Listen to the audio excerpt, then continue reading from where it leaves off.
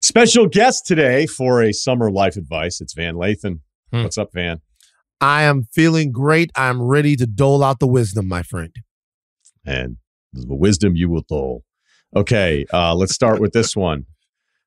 I didn't mean to start with this one first. The headline's 400-pound embarrassment. My man is thick. Okay. All right. And I know, what was your peak weight? What was not peak weight, the highest weight, because you wouldn't say that was your peak. 370. Holy shit. 370. No neck. Straight grimace. Everything sweated. Under the titties. Okay. During this time, I had to make sure that I used baby powder on the undercarriage area, or else the ass sweat swamp ass could take out an entire village. Okay. So yeah, it was a tough time in my life. Think about it. Think about being that size in Louisiana in August. It's tough. Oof. Tough stuff. Yeah. What age, Van? It's like, I think they're 25. Okay. You know, so my prime sex years. You're pushing the, you know what I mean? What were you senior year in high school? Oh, senior year in high school, I was just fine. This was after. What did you weigh? You're a big guy, but what did you weigh? I'm just trying to get a chart. Oh, here, probably visual. like senior year in high school, probably like 225, 230. I was balling. Nice. I was playing ball. Nice. And so Okay. like 6'4", about 220. And then I remember the second year, like I told this story on Higher Learning. When I knew I was getting too big, my grandfather took me to Piccadilly Cafeteria. And we go to Piccadilly Cafeteria. And this is like my sophomore year. I'm probably, at this point, sophomore year, I'm probably 295. I'm pushing 3. And I remember he looked at me. He goes, because I had chicken, and I had ribs, and I had mashed potatoes and macaroni and cheese. And my grandfather says, "Hey, get your big ass up and go put some green on that plate. Do it now." Do it now. And I went over there and I did it, but I just kept putting the weight on. It was really impressive. I got up to about 370. Then you added 70 pounds after that speech. Man, you guys don't understand. Like, I had a way to order the food. I would go order. I told you this before. I would call somebody when I wanted to make a really big order and pretend like they were asking me to get them something to eat. So I would be at Bennigan's. I'd be like, "Yo, could I have the Bennigan's chicken tenders with the fries and the loaded baked potato?" And then I'll get some. And then I'll get a call like, "Oh, okay, you want me to bring you something? What, you want the chocolate ice cream and the chocolate cake? Okay, cool. It might melt by the time I get it home. Just to let you know, I'm on the other side. All right, nice, cool. Yeah, and I get that whole 9. I was just I gained like 100 pounds after that, and then it went away. It stopped. I had to like get control of my life. It's a real thing. Okay, so perfect. Because unfortunately, our emailer saying, "I write this to you today, discouraged and embarrassed." Little background: I'm 24, 6'2", currently sitting at 408. I've always been a big guy, used to use it as an advantage, mean drop step, bully ball, home run, N for average hitter. Lately, I've been gaining and gaining. I'm currently in my heaviest ever. I'm not looking for a sugarcoat, but the cold, hard truth as to what I need to do to get back into shape, or at least not make myself a joke. I'm married. I have a lot of friends, but no one will say to me what I need to hear. Hopefully grow and wake up.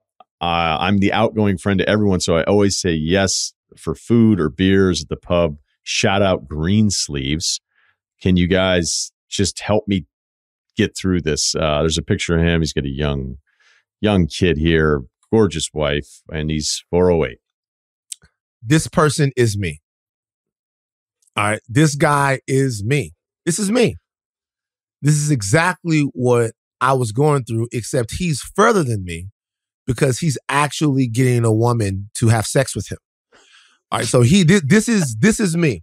Based on this photo, they had sex once. Yeah. They at least once, right? So there's 2 things, and one of them I learned from the movie The Edge. Remember the movie with Yes. Alec Baldwin? Come on. Okay. So Alec Baldwin, Anthony Hopkins, they're in the woods, right? And Alec Baldwin, and Anthony Hopkins says to Alec Baldwin, he goes, "Do you know what people die of when they're lost inside of the woods?" And Alec Baldwin goes, "No." He goes, like, "They die of shame is what they die of. They don't die of like what's going on. They die of how did I get myself in this position? Why am I like this? I should have done this. I should have done that, right? And that's the first thing that you have to get rid of. You have to forget about whatever you went through, what lapse you had that got you to this point. You cannot concentrate on that. It's a really messy room, and you just got to keep picking up one thing. Like, you just got to keep picking up one thing until you make a hole. That I got from my dad. My dad looked at my room one time, and he's like, you don't want to clean this room up because you're looking around and you're seeing how cluttered this is, and you don't think that this room can ever be clean. But he's like, everything that you do in life is about incremental progress. Like, you really have to look at your life and just pick up one thing. You got to celebrate losing 1 pound. You got to celebrate losing 2 pounds. You have to know every day that you're getting better because you got a long road. And that's the only way that I lost the weight. The way that I lost the weight was just looking at myself and going, all right, this is just who I am for a little while. This is not going to change. However, I can have a life where I'm getting back on the basketball court, where I'm walking further, where I'm doing more. And you have to live in that spot for the next 8, 9, 12, 14 months. Give yourself some grace because it's going to be a long road. Just pick up one single thing and don't let the shame kill you, because if it does, you'll turn around and you'll cope your way into 500, 550 pounds. It won't stop. You have to bring it back. Yeah, you would have better perspective, but I would say as far as like the positives, he has a young girl here, a young daughter that you're coming home to thinking like, I got to be around. All right. If you're by yourself, you don't even have that motivation. So draw something from that, draw something from your wife. And as far as the working out part of it, you got to walk in the door, man. I mean, if you can't do it on your own, if just going for walks or buying a treadmill or fucking getting the Peloton, if nothing's working at home, there is something to motivational routine, at least for me, where I brought the notebook in, I walked into the gym, I was scrawny as fuck, I didn't know what I was doing. The guys that didn't know what they were doing were looking, laughing, snickering. Nobody's fucking talking to you. The trainers are being dicks. And I'd write down like, okay, 135 this many times.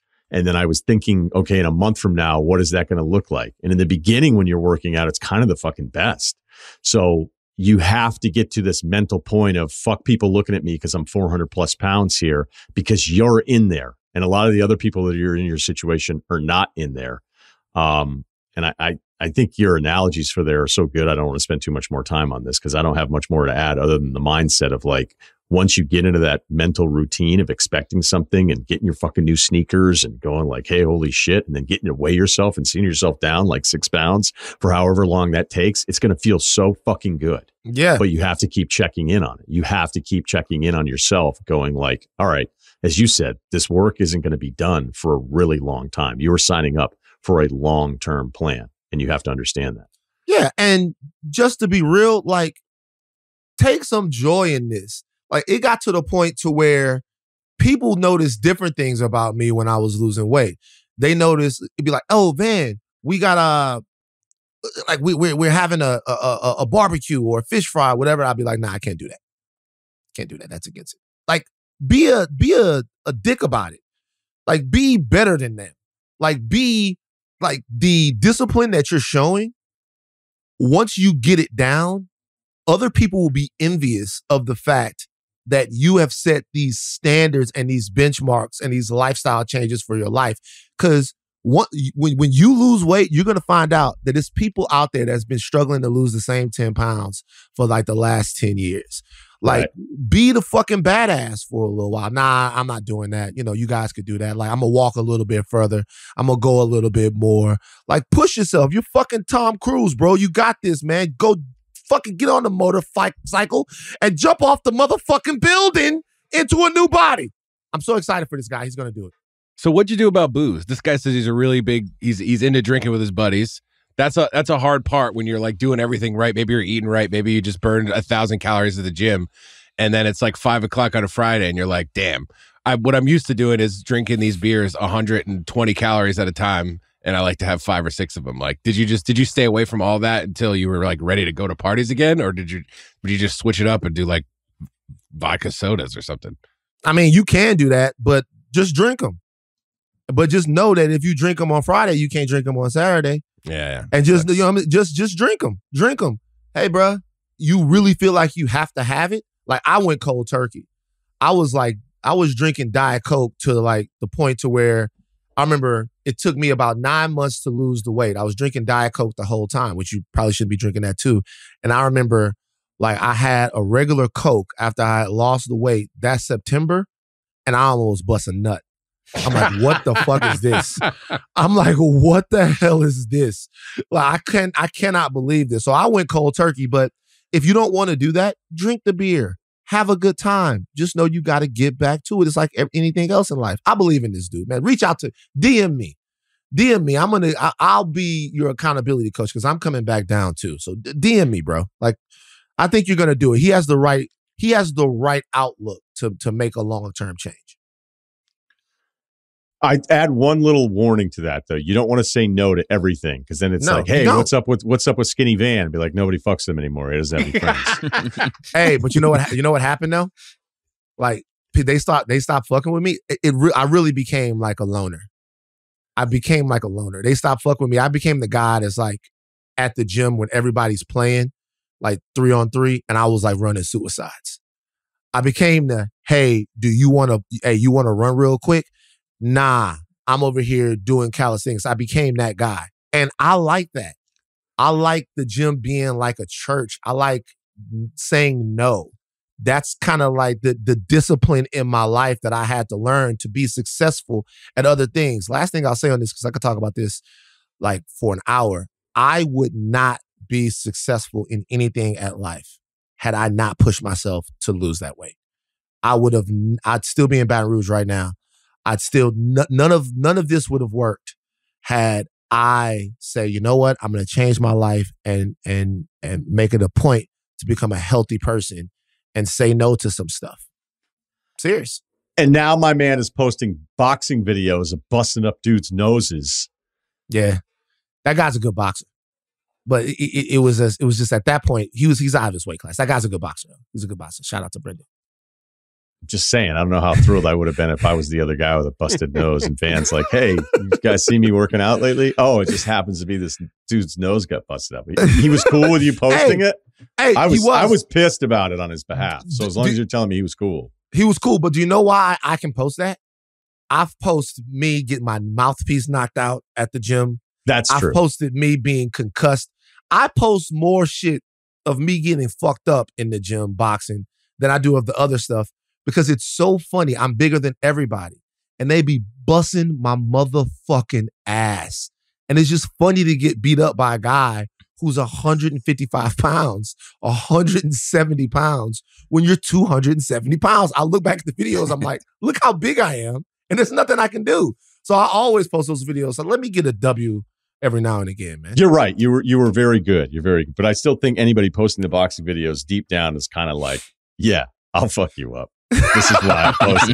Even if they're losing, it's like, yeah, but he's actually really in there training and going through the cardio alone of keeping your arms up that long and moving around while somebody's trying to punch you in the face. It's good stuff. All right, next one. We won't go as long on all of these. I'm in fear that my friend has become victim of a pyramid scheme. All right. Big fan of the pod. 6'1", 195, 21 years old. Max bench 135. Hey, just like we were talking about in my journal. Early 20s, yeah. Player comp, Duncan Robinson with significantly less mobility off screens. Oh, you mean not the best off-ball cutter in the NBA? Okay. One of the core guys in my friend group has recently become an insurance seller. Not salesman. I like how he says insurance seller. However, I feel that this is likely a Ponzi scheme. He recently quit his job at Panera and dropped out of school for this opportunity. Okay. Sorry, guys. I will not be here to make the Frontiga grill, whatever those are. They're pretty good. I hesitated at first to believe he was being serious when the initial feelers were thrown out, but turns out he's being legit. After a few weeks of him doing the training, he started his career in selling insurance within the friend group. When it was my turn to have the life insurance meeting, he asked me for a list of contacts and stated that it would be for the people who would receive my benefits if I were to die in an accident. Usually that's not a long list. Right. This isn't a will. One or two. Right. I gave him a list of about 6 names that included contact information for the people, not knowing he was really using this as a referral list. So basically the training was get them to give you 6 to 8 contacts and pitch it as emergency contacts or the beneficiaries, which again, doesn't really make a ton of sense. But anyway, you guys are all 21. I wouldn't have known. I'd be like, yeah, Pidge, here's a cell, I think. Oh, I think that's a landline. Okay. All right. So fast forward after the meeting, he sends me a script to send to the people who are on the referral list. I will attach a screenshot of what the script says. Here's what the script says. You're going to get a call from a guy named, we'll leave his name out, about benefits. He will explain everything. Just pick up when he calls and be nice to him. He's always booked and sees a lot of people. If you call him first, he's more likely to take care of you. So text him or call him when you get a chance. Dude, do you think, is the title of this, my friend is part of a pyramid scheme, or I am part of a pyramid? Yeah, right. Yeah, like I'm enabling somebody to be a part of a pyramid scheme. What the fuck? So the email continues. After he sends a script, I don't follow through and tell anyone that he's going to contact them, thinking no one will answer. Sadly, I was mistaken. He calls my cousin asking to set up a meeting on Wednesday at 9. Following the interaction, my cousin immediately calls me concerned about what I'd gotten him into. With that being said, do I dare intervene early and tell him not to call the other people on the list? Or do I allow this to run its course and risk him finding out that I didn't read the script to anyone on why he could be calling them? I want to tell him that this newfound dream of selling insurance for the small company seems like it's not legit and a waste of his time, but I don't know how to let him down easily. P.S. He's roped in some of the other core guys already that have given him $50+ a month for life insurance. So I'm afraid I'm alone in this situation when it comes to not falling for his gimmick. You guys are very, very, I don't know, if gullible. And you're nice fucking to each other? Nice. You're just like, this is the nicest group of people ever.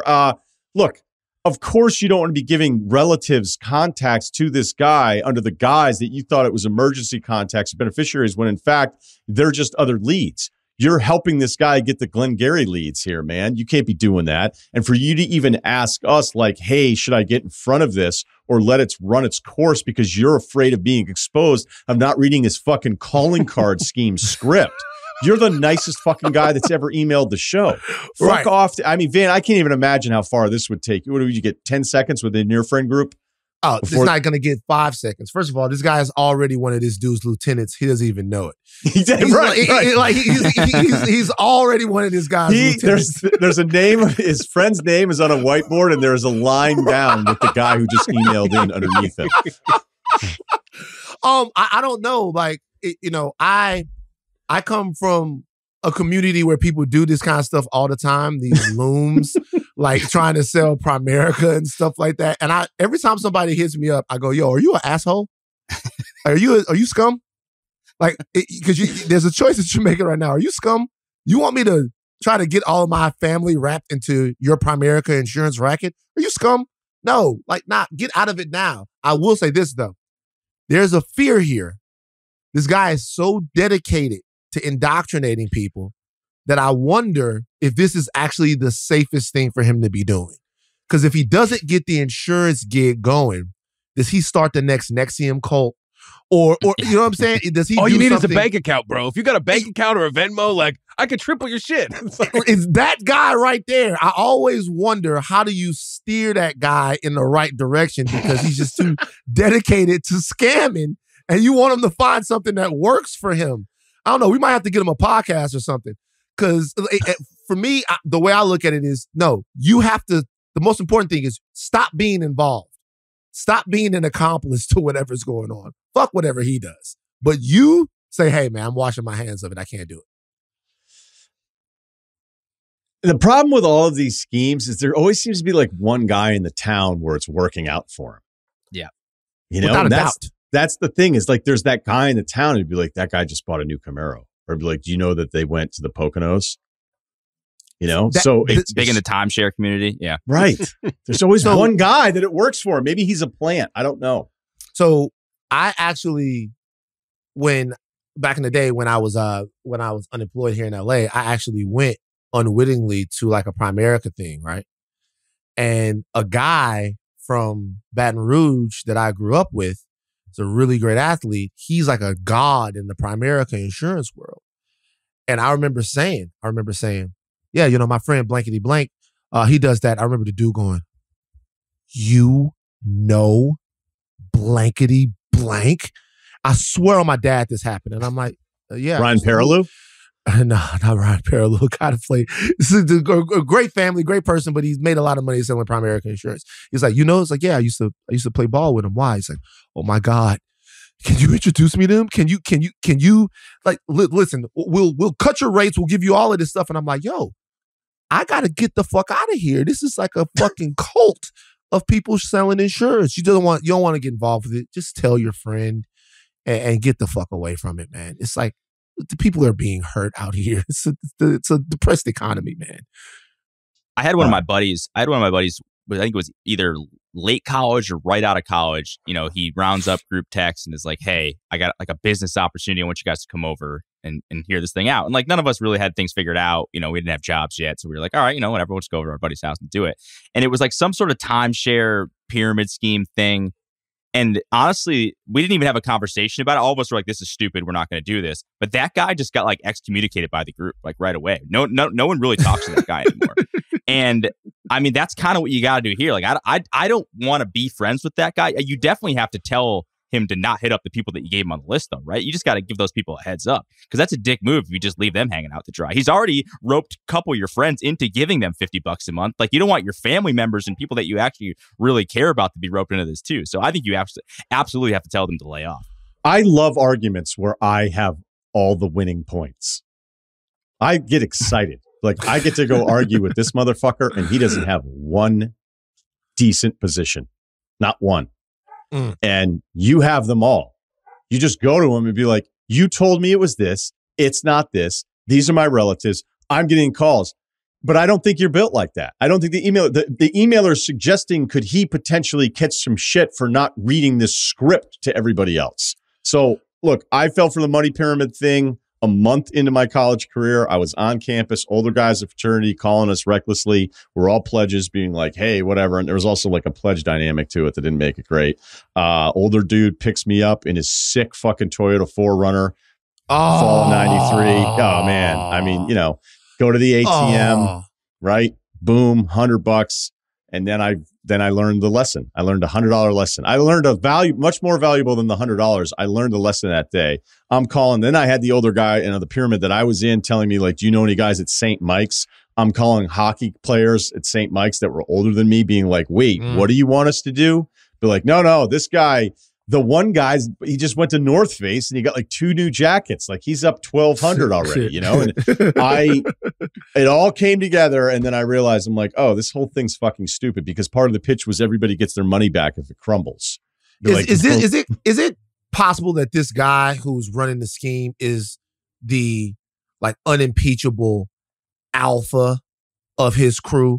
Isn't this the only framework in which this makes sense? He's got to be he's got to be the guy that everybody else is like fucking looking up to or something. Because if can you be the alpha if you work part-time at Panera? It depends on the crew, but you definitely can. My homeboy Ian worked at Radio Shack and he was the man. Like, I'm just at 21, yeah, possible. 30, yeah, he's not going to be the alpha. He's not going to be the alpha. Yeah. Cut him off. Like, that's crazy. This would have been 2 years of mean jokes out of the gate just for suggesting such a thing. We're like, oh, there's a bridge over there. I think get you a good rate on it. That's like it's it's crazy. Tell your friend to be a man and sell drugs. like a real American, like an criminal. adult. Do something tangible. Yeah, do something that people can at least enjoy.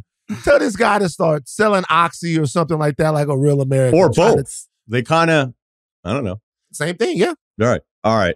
So here we go. I have a Happy Gilmore relationship with pickleball. Hey, Ryan and the boys, 30 years old, 5'9", 175, athletic build. My basketball comp is a short Filipino version of James Posey. Glue guy, another glue guy here. All right. I was a catcher throughout high school and in college before joining the military. Throughout my time in active duty between deployments, I continued to stay active between playing baseball in a wooden bat league to bodybuilding shows and marathons toward the end. Okay. Last year, I got out of the military, moved back to Florida to take care of my mom, and accompanied with a huge list of injuries to where I had knee surgery. I had to go to physical therapy 3 times a week. I was still playing baseball before I got introduced to the craze of pickleball. Oh, wow. I've been playing for 5 months and got good extremely fast compared to all my friends too, where I would go to tournaments and play against a few players that are pro and hold my own. I've been recently advised by a pro player and a few of my friends to hire a coach and join a team to potentially go pro. My internal problems are I still love baseball and to run marathons way more than pickleball, despite my injuries and my inferior skill level compared to pickleball. Additionally, most of my higher tiered players, to put it politely, are way too arrogant considering our sport, or just plain out weird. And it doesn't even come close to the brotherhood I had in the clubhouse or dugout. Although nothing in life is guaranteed, if I dedicated my time to pickleball, I'm confident I could go pro. And this could be a chance to fill my competitive void since being out of the military, and certainly not good enough to be at the next level of baseball. I love playing the actual game of pickleball, but should I accept this next chapter of my life and pursue it and hope the community players get better over time? Or do I continue to play baseball and run like an average Joe? Thank you for all that you do. Okay. Not the worst dilemma we've ever had. So that's a starting point there. Yeah. The hesitation seems to be with the pickleball community. There would be two things that I would ask you before we get to that.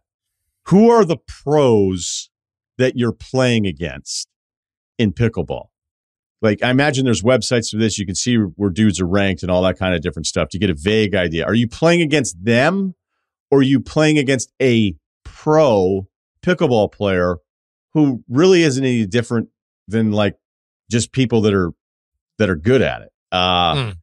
You know what I mean? Like, what does it mean? What does turning pro actually mean? When you say a pro at pickleball, are you talking about a renowned pickleballer or the highest level of pickleball in your community? Is basically right, like the club pro. The club pro pickleball person. Yeah. Yeah. And this isn't to dump on anybody at the highest ends of pickleball success. But my guess would be, even if you were the rare example of somebody who's just so naturally gifted in the sport and you figured it out with your athletic background and the competitive edge of somebody who used to serve in the military, say you're the 50th best pickleball player in the world.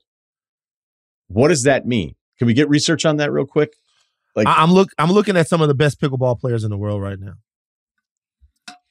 You got Noah Rubin, Sam Quarry. I've heard of him. Hurricane Tyra Black on the women's side is one of them. Like Barry Waddle. All of these players. Is he talking about that he's on the level of a Barry Waddle? I don't think he is. I don't think he may. I just wonder, are people telling him? Like, my father's 6'5", right? Played a little college hoops. During his I guess I'll just call him hippie days, but he wasn't like crazy, whatever. He was like, work with his hands, humble carpenter. And he'd play in these pickup basketball games in northern Vermont. Right. And they couldn't believe he wasn't on the Celtics. Like, They were like, what do you mean you're not an NBA player? Like, they couldn't. And he's just fucking destroying everybody because he was big and he could shoot. He could do this stuff. But he was playing pickup games like practically in the fucking Northeast Kingdom, which if you want to research the Northeast Kingdom of Vermont, feel free. Give yourself about an hour. Great name. So, yeah, and then, of course, if you go back down to Hartford, it was completely different. He was a good player. No one was wondering why he wasn't in the NBA. Right? Yeah. So that's what I'm wondering if this is happening here. Now, granted, he's in Florida, so we're not talking about pickleball in Arkansas, which I imagine it's better in Florida.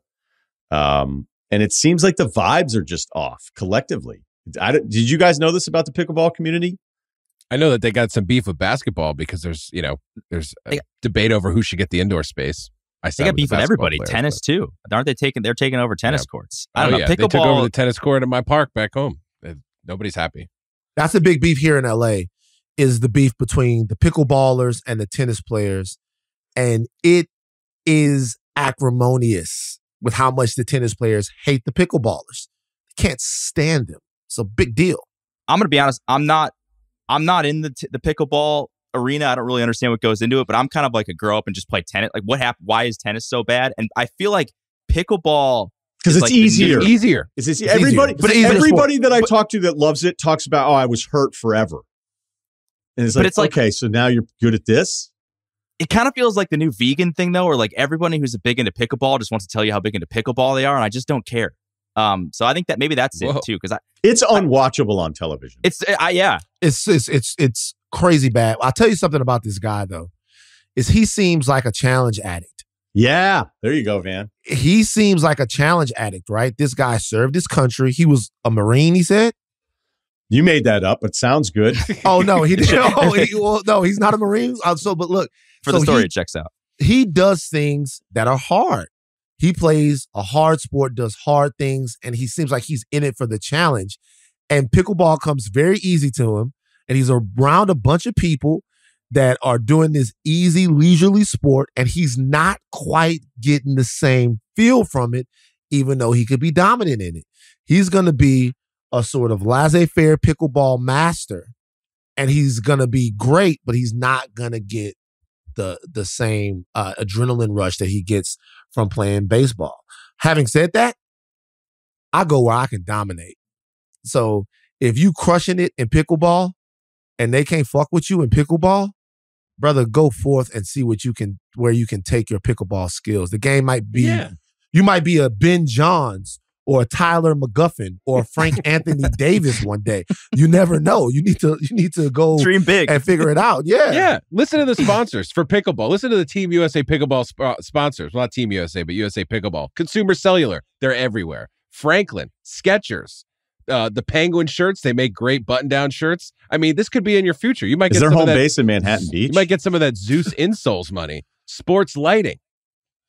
I don't know. There's just a hotel planner. Rhea yeah, Eyewear? but for every B Waddle, man, there's an Albrecht Meyer, you know? So if you're an Albrecht Meyer, do any of you guys know who he is? Of course you don't. No, I don't. Probably the greatest oboe player in the world. It's fucking cool, But you're telling me this guy has a chance to be a Steve Deacon and he's not going to take it? And you're not going to take that opportunity? Yeah. You're not going to take that opportunity? Why, by the way, why can't you just still play baseball once a week? Yeah, you can still go out there. like you can still go out there and Can you imagine? short. This would be like the worst Disney Plus movie fucking ever, where the kid's on the bench. Well, he's 30, maybe Navy. And he's like, I love the pastime. I love America's pastime. And then the coach is like, you've been given a gift. You've been given a gift. You're going to be in Des Moines at that tournament for pickleball on Saturday. If I had it like you, if I had 1% of your God-given ability, I wouldn't be throwing it away. And it's like Denzel Washington talking to some young white kid. He's like, I broke my rotator cuff. I had Tommy John surgery. I could never Disney pickle Plus? Denzel. Yeah, Denzel, you could get, probably not Denzel. Probably Keith David or something. We just signed with Dada.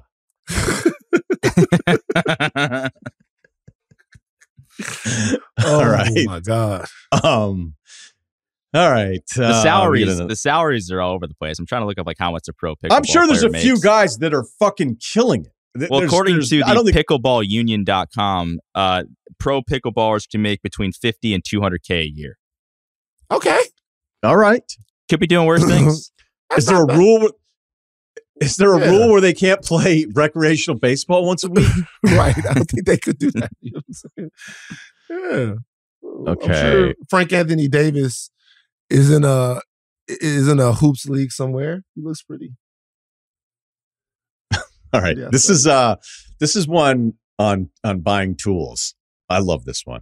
I fucking love it. All right. Don't say my last name.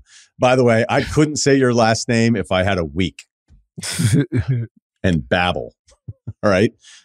Which I do have, by the way. Anyway, greetings from Sweden. I hope that Kyle's having a good visit in Sweden.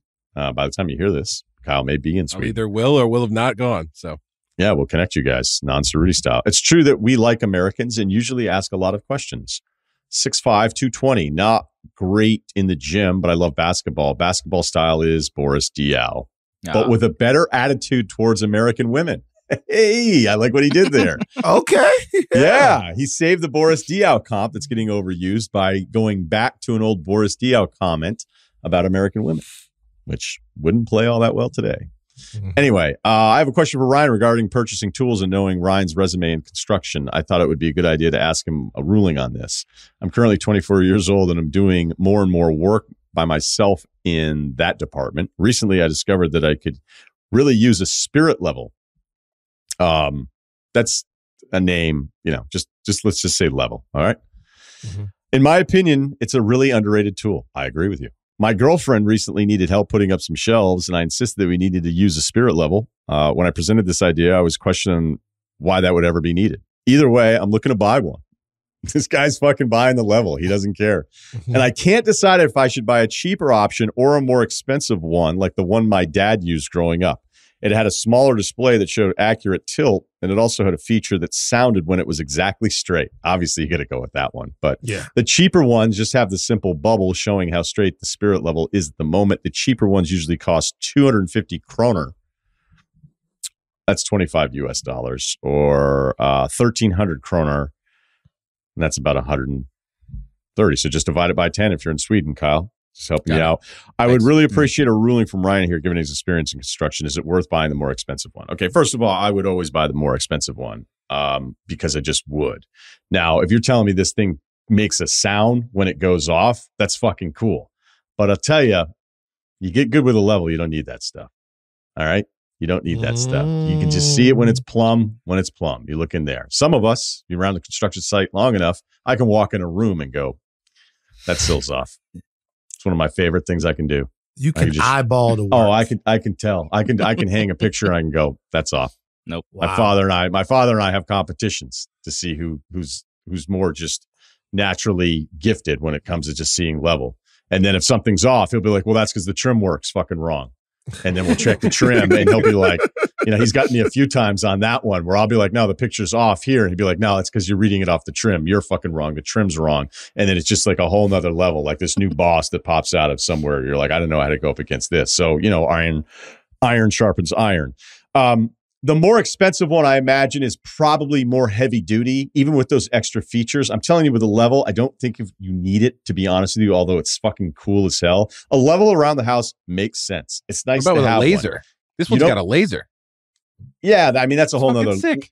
That's a whole nother level. But there's just a lesson here about tools, okay? When I got my first house in humble West Hartford, Connecticut, this motherfucker went and bought every DeWalt thing you could possibly imagine. I was looking at fucking chop saws. Why? I don't know. The house was kind of new. I wasn't going to be doing anything. I could do some ceiling work. I was never good enough to be a finish carpenter. I don't know that I had the touch or patience for it. I wasn't actually trained to be a finish guy. I don't know that that's entirely shocking, but I still wanted a fucking sick chop saw. And what one finish carpenter did teach me once, he was like, if you're cutting at a certain angle and you measurement out of the angle, leave it thick by like a 16th. Leave it sixth where it's gonna meet the next piece of wood. Leave it a little on the thicker side. And I was like, why is that? And then he toes everything in and it keeps that seam perfect. Keeps it fucking perfect because it's a little extra material on both sides. So that's just a trim lesson out of nowhere for you.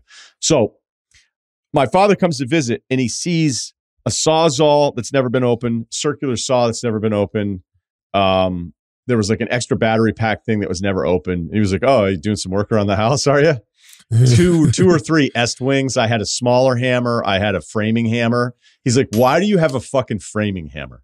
You're on TV. You have the waffle Est-wing. Like, give me a fucking break. But I wanted it all. I wanted it bad. I have now moved that shit 5 different times and I've not used any of it ever. Buy a drill, buy a level. But for the most part, the rest of us are going to be fine without those things. What about a mallet? You like having a mallet? Yeah, about to say, like a hammer. You need a hammer. You need a hammer. You don't need a finish hammer, a roofing hammer, and then a fucking framing hammer if you're me. But I got him. What about a mallet? I got a mallet. Come on. Rubber mallet. You should have a mallet. Rubber mallet's clutch. Never buy cheap cheese, tools, or guns. That's a Lathan family rule. Cheap cheese, ruin the whole meal. Cheap tools ruin the job. Cheap guns in your life. All you guys out there trying to defend yourselves with high points, you're going to die. Okay? So what I'm saying is cheap cheese, tools, or guns, never buy them cheap. Always spend a little bit more if you have to. It's a fact. Simple Southern wisdom. I'm all about the level. I'm all about the upgrades and all that stuff. But there's something to learn the bubble, which isn't that hard at all. It's not that big of a deal. Honestly, like I've used some of the electronic stuff like the stud finders and all that shit. And then I go up against like just, the old knuckle tap ear to the drywall. And then I'll look at the stud finder. I'm like, the fucking stud finder, this electric thing's off. Like I trust the knuckle in my ear better. So I just bought a reciprocating saw, and look out! Wow. Yeah, because I was trying to cut some wood. You just need a tool that can cut things because I'm not going to get a hacksaw out and start doing it myself. So I bought that, and honestly, it's awesome. It's incredible. I didn't buy like the super expensive one. I bought like a mid-grade model. I do feel like.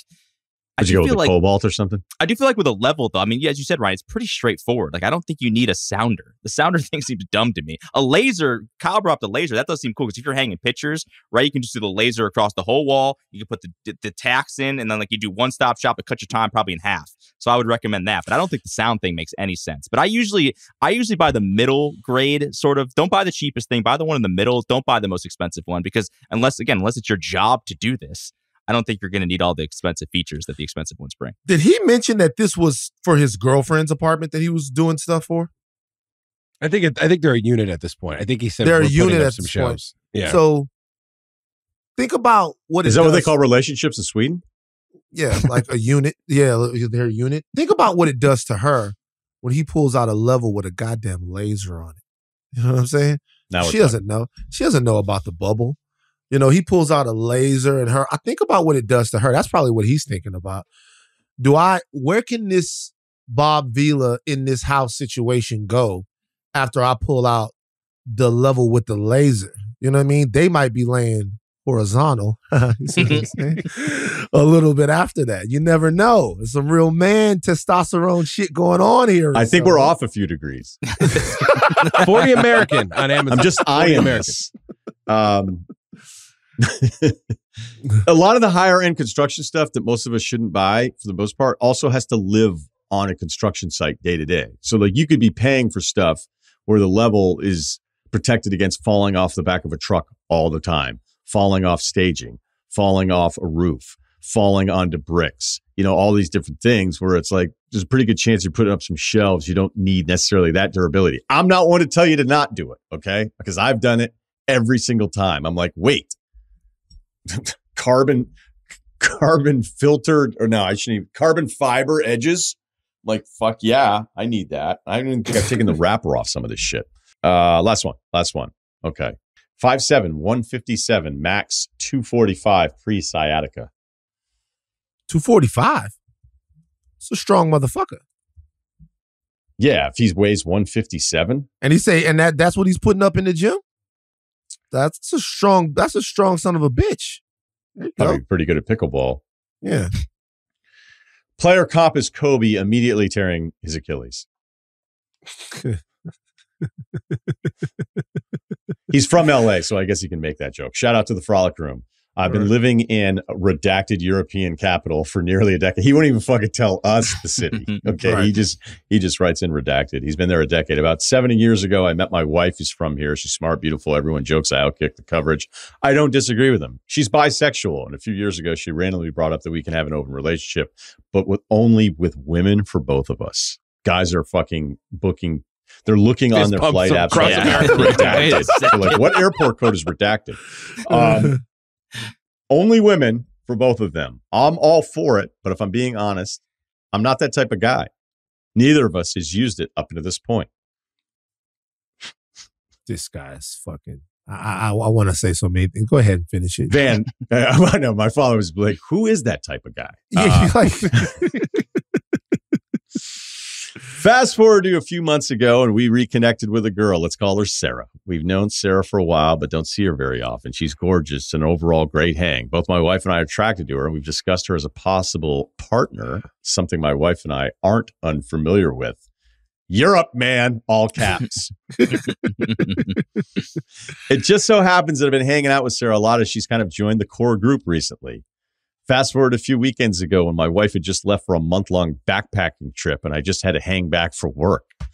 It was the Pride Parade here, and I ended up hanging out with Sarah and a few others. The booze and some illegal substances were flowing, and before I knew it, Sarah, my homosexual friend, another girl, and myself end up at a sex club at 4 a.m. For reference, this is a very gay-friendly city with plenty of gay sex clubs near, but this was a straight sex club, which is harder to come by. It was about a 35-minute Uber from where we were.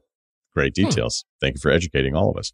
I'm usually not the type of guy to end up at a place like this. Boy, I got to tell you, you fucking hang in the fringes of it, though, don't you? Yeah, you're like you're fucking. You like to just be around it, but that's not your thing. You're kind of a weirdo. You know, I like heroin, but not needles. Right. I live in South Beach. I buy a ton of coke. It's not really me. It's not my thing. You know what I mean? Yeah, transferable skills you've got. There you go. I love that he was like, I'm not. Okay. So anyway, not that type of guy usually, but Sarah would not take no for an answer. Now, Sarah has recently got out of a long-term relationship, and she's openly said how she's now only into girls. The other girl with us had basically the same story, and I could tell they were into each other. I told her the main reason why I didn't want to go is because I knew that it was going to end up with the two girls would hook up while my buddy and I just chilled. But Sarah kept saying it wasn't going to go down like that, and bringing up the fact that I'm in an open relationship and you never know what's going to happen. She insisted that I come. Phrasing. Nice. I was convinced. We ended up there, and before you know it, the four of us are in our towels. My buddy and I and the other girl leave to go grab us some drinks. I go right in for the kiss. At first, she said, no, we aren't friends, and she couldn't. All right. The structure of that sentence needs some cleaning up. I go in right for the kiss. And then at first, comma, she said, no, comma, we are friends, and she couldn't. So actually, that's pretty much it. So we didn't need the commas in there. I went in for the kiss. She said no. I was stunned. Full stop. There's no way I misread the signs, but I was respectful and backed off. 5 seconds later, she says, fuck it. We were making out for a few minutes before the others returned. That's why the commas. I redact my earlier at first statement. Yeah. Right. It just could have been worded a little bit better. That's about as far as it went, though. Made out for a few minutes before the others returned. It was a bit awkward when the others returned, and within minutes, Sarah and the other girl began to go at it. My buddy and I made our rounds to leave them in a bit of peace, at least as much peace as a couple can have in a sex club.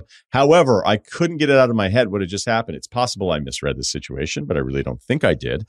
It's not like when she was trying to convince me, she was saying, you never know, you might end up with, or maybe you'll meet somebody there. If I heard something along those lines, I really feel like I would have made the executive decision not to go, right? Her suggesting these are reasons why you should go. Maybe you'll meet somebody, whatever, deflecting, knowing that she's going to be pawning you off a little bit later. We ended up staying until they kicked us out around 7. Where the fuck is this place?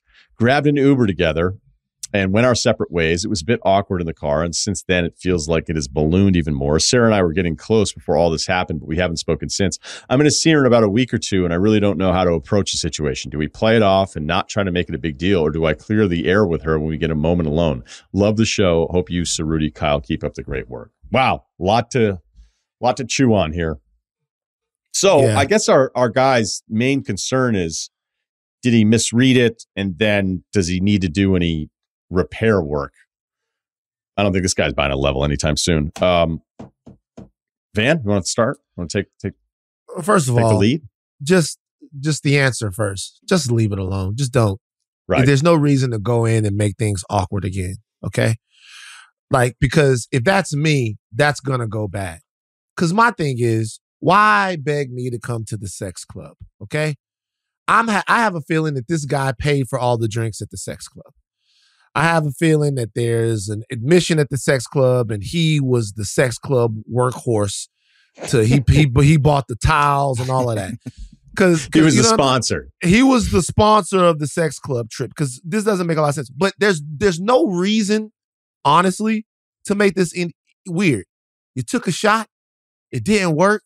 Fine. Let it go. Unless you're having some kind of issue where you have feelings for her, because it does sound like this is a little bit more than perhaps this is the extra piece to the puzzle of me and my wife. It seems like you like her and you're having a different type of situation with her. And in that case, maybe you feel like you're going to be around her so much, you want some clarity on what you guys are. This seems like a what are we situation. But more even than this, I have such a problem with this individual. I hope that he's having a great life. But this is coming from a guy who had his girl sit next to him as he deleted all the porn on his computer.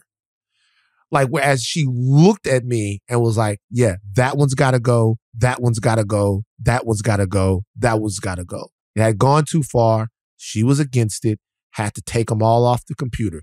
Wait a minute. Were there ones she said could stay? Are we talking files or bookmarks? What are we doing here? Yeah. So this is the deal. All right. These are files. You guys. And you've admitted this before. You were straight up addicted. Yeah, I have no problem with it. Okay. Yeah, I know. It was addicted to porn. And here's the thing. Not in the way that you guys are, to where you search different things. I was a curator.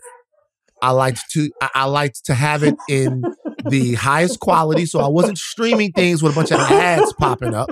Uh-huh. You know, Brazzers is free 4th of July. I don't like that type of situation. I like to be able to watch it in its purest form. So you're the guy. You're the guy when the first comment is name, please. It's like Van X-Man. What? Yeah, without a doubt. Like, you go around, if you see anybody, who is this in this scene? And then I collect all. Is an avatar of you? It's actually your face, because no one's like, there's no way it'd actually be him. Right. No, it's not, so I have all of this stuff, and I'm in a situation to where some of these scenes are collectibles, basically, and you can't really find them anymore. And I had to get this stuff off my computer, and it was like a big deal for me. I'm like, I don't know, man. This one has gone from me from computer to computer. I downloaded this scene in 2011, and I'm not sure if I'm going to be able to find it again. You want me, or you want your fucking disgusting habit? Get it off there.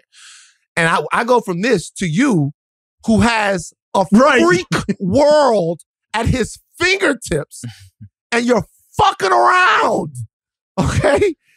Like, I don't know that I've ever had less compassion for anybody. This guy's talking about the fact that he's in love with somebody, basically, that he could have an open relationship with his wife, dog.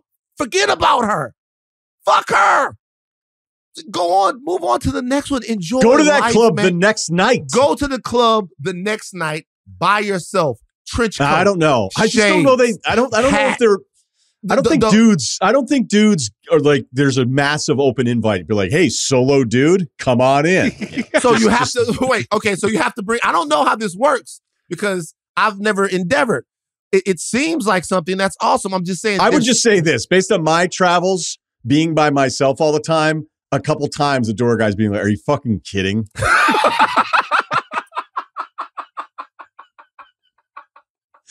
And you're like, what? There's a little music on? Is that Diplo? You're like, dude. You're like, yeah, here's 80 euros. 80 euros? Get the fuck out of here. Anyway, I don't know, back man. to Van. Don't. No, but you're right. I'm derailing the overall point that you're making. That's amazing. So sorry. Don't fucking just don't bring it up. There's no reason to bring it up. It's just gonna make things weirder. It always makes things weirder. If she wants to talk about it, talk about it. But those situations where you go, I know I tried to kiss you, it didn't go. Are we cool? That's a sitcom sort of situation. That's not real life. Don't bring it up. Just have fun, eat some kraut or whatever y'all are eating over there and have a fun time. But dude, go live your life. You are in the chosen few of people here. The rest of us have to be freak, like nasty Ethan Hunts of porn espionage. And we in incognito mode. You know what I mean? We have to do it when we're on traveling for business and stuff like that. It's all right there for you. And you don't even care. It's like you're pissing on my dream. Like, go live your life, young man. Be better than this. I'm telling you right now, from a 43-year-old freak who had to give up the life, the quote unquote life. I had to delete all my names across all the message boards. I have to get off freeones.com. All of that Crosswire stuff. not even around anymore, man. God damn it. Yeah, you know what I'm saying? Now some of these things they're gone, you know? Like Alexis, Texas is my upstairs neighbor. Can't even be enjoyed. Can't even be enjoyed. Can't tell Kalika how I know who that is. She's a very nice lady. Okay? So I'm saying right now, you have bigger problems than whether or not and I'll stop after this. He doesn't have bigger problems. He has bigger opportunities, is what you mean. Bigger opportunities. That's what I'm trying to say. Am I wrong? Am I just no? And we've completely glossed over something. Or go ahead, Kyle. Because I just think it seems like this guy, when he's saying he's not like that, like he wouldn't have gone to the club by himself if he was like scanning the crowd. It seems like he might have a thing where like he wants to know the person. You know what I mean? Like it's like, you know, seeing like a picture of a naked woman on the internet is not as cool as if somebody that you know sent it to you. You know what I mean? Like it's not as awesome. I'll leave that there. But I think I just think maybe he needs to be like, you know, sort of friendly with the person and like needs to like maybe that's got something to do with it, because like he sounds like he's not interested in just casting his line in the waters at these clubs and seeing what comes up. It sounds like he like the excitement for him is probably somebody that he's been around with in another kind of way before. No, it's a really good point. He does not want to come off as a sleazeball. Like, is that just it? Like, he doesn't want to come off as this guy. I think he's annoyed that he feels like he thought he was being invited for this very specific reason, giving us the backstory about the friend. And then she's telling him, you got to go, you got to go, you got to go. And then he gets there, goes in for the kiss. And she's like, no. But then they start making out. He feels like it's a misread signal. What do I need to do? The part that we have not brought back into the conversation is that his wife's gone for a month. And apparently it's just on. I don't know where the pamphlets are. I don't know where in Europe this is, but there's just a ton of horny American dudes listening to this right now going like, this guy's living, back to Van's original point, you're living this kind of life. And maybe it's the actual intimacy dynamic of knowing the friend, knowing this girl for a long time. I don't think anybody should say anything to anybody. It should be laughed about 6 months from now. Absolutely. Yeah. Because my guess is if your wife was the one that proposed the open relationship thing, but only with other girls, she's busy. This camping trip, she's busy right now. Yeah. Right. I mean, she might end up in one of these videos. Look, here's the deal. I'll say this. Honestly, I think it's probably better to not really approach anything with this particular woman anymore, because I think he's in too deep. I think he's given so much thought to this, losing sleep. Yeah, that he actually probably likes her, and that's probably at cross purposes with having a functional open relationship. I would imagine, and I don't know anything about this, and I never will. Okay, that's it. Yeah, me too. It's probably not going to go well if you're like super connected. You want it to be a little bit more casual with the people you're in your open relationship, your outside open relationship situation with, right? Or am I wrong about that? Are you having people that you're in love with, or you really like them? No, I totally get it. You're like, hey, this is our new insurance salesman. This is our new insurance person, and she's down. Exactly. Saleswoman, not sales female. Thank you as always, Devan. Your time is valuable. You share it with us. So thank you. Thanks, Kyle, Steve. Special edition Summer Life Advice. Ryen Russillo Podcast. We're on your Spotify.